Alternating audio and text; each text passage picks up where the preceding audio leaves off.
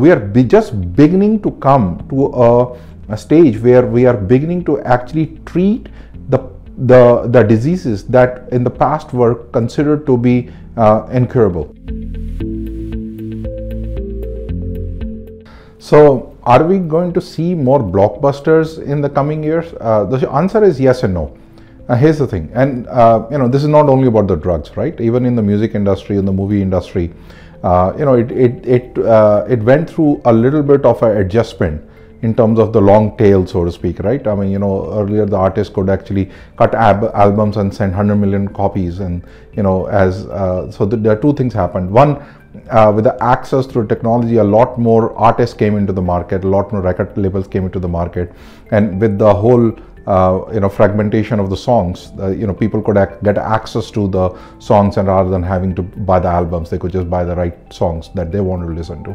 I think something similar is happening in the drug industry as well. Think about it, the human genome was actually decoded less than 15 years ago, and we're just beginning to start seeing the innovation that has been driven by the decoding of the human genome.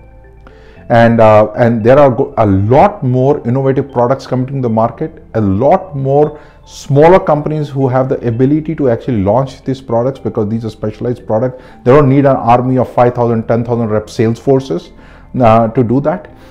So with that, actually, there are going to be more products or more competitors in the marketplace because these products are highly specialized, which are targeting smaller targeted populations. So that's where the number of blockbusters will kind of shrink.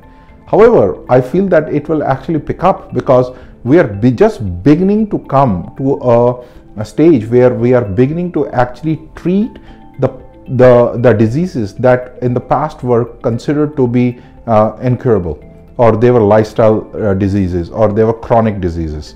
And as those products, those innovations come to the market that actually are meeting that need, there is going to be a lot more demand for these treatments that are going to cure. I mean, imagine, and I don't think we are very far from a point where we will be able to treat diseases like hypertension, like diabetes. Imagine if there was a drug that actually would treat diabetes.